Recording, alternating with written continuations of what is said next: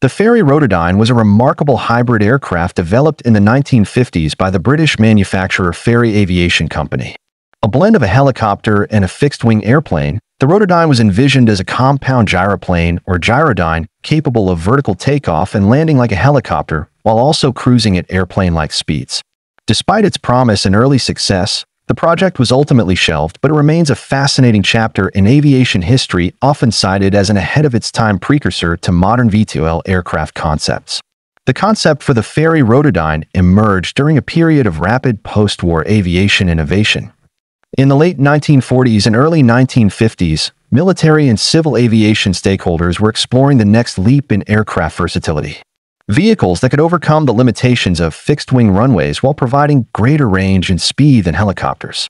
The British government was encouraging experimental and cutting-edge designs, often funding unusual aircraft.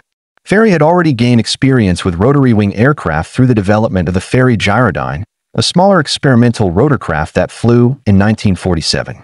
The Gyrodyne laid the technological groundwork for what would become the much larger and more ambitious Rotodyne. The Fairey Rotodyne was in design and function a compound gyroplane. It combined a large four-bladed rotor for vertical lift with fixed wings, and propellers mounted on stubby wing pylons for forward thrust and lift during cruising. The rotor had a diameter of 90 feet. During vertical flight like takeoff and landing, it was driven by compressed air and fuel fed through tip jets at the ends of the rotor blades. These tip jets eliminated the need for a tail rotor like in helicopters because they produced no torque that required counteraction. In cruise flight, the rotor was not powered.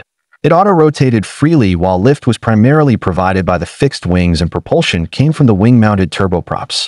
Two Napier Eland 3 turboprop engines, each producing about 2,805 shaft horsepower, powered the aircraft. These engines drove both the propellers for forward thrust and a compressor system that supplied air to the rotor tip jets during vertical flight phases. The Fairey Rotodome measured 17.83 meters in length and stood 5.36 meters tall. It had an empty weight of approximately 24,500 pounds and a maximum takeoff weight of 33,000 pounds. In flight, the Rotodyne could cruise at around 190 miles per hour, 306 kilometers per hour, and had an operational range of roughly 450 miles or 725 kilometers. It was capable of reaching a service ceiling of about 10,000 feet. The Rotodyne's fuselage was boxy and robust, designed to carry 48 to 50 passengers or 3,600 kilograms of cargo. It featured large side doors to facilitate loading and unloading of both people and freight, making it ideal for short-haul urban or intercity routes. The flight deck housed two pilots and instrumentation included standard airplane and helicopter controls. During vertical flight, the aircraft behaved more like a helicopter. In cruise, it was flown like a fixed-wing aircraft. The first and only prototype, designated XR-942, made its maiden flight on November 6, 1957 from the Fairey Aviation Airfield at White Waltham. It demonstrated the intended VTOL capabilities successfully and progressed into further test flights that validated the hybrid design's practicality. By 1958, the Rotodyne had completed public demonstrations and received considerable attention. It performed in several air shows and government evaluations, and even won the Royal Aeronautical Society's Award for Technical Innovation. There was substantial early interest in the Rotodyne's commercial potential, especially from British European Airways and New York Airways in the United States.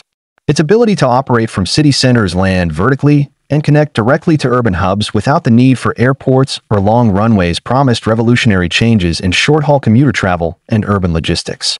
Despite its promise, the Rotodyne faced several challenges that ultimately led to its demise. The most critical issue was excessive noise from the rotor tip jets, especially during takeoff and landing.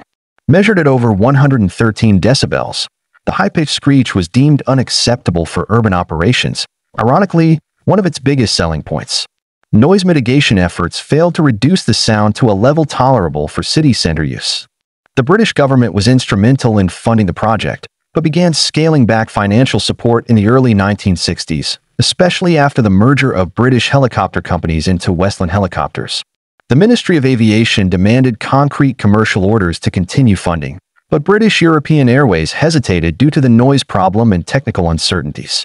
The tipjet system, while innovative, was fuel inefficient, especially during hover. Maintenance and operational costs were projected to be higher than conventional helicopters. In 1960, Fairey Aviation was absorbed by Westland Aircraft as part of a government-led consolidation of the British aerospace industry. Westland, which had its own helicopter design, showed lukewarm interest in continuing the Rotodyne program.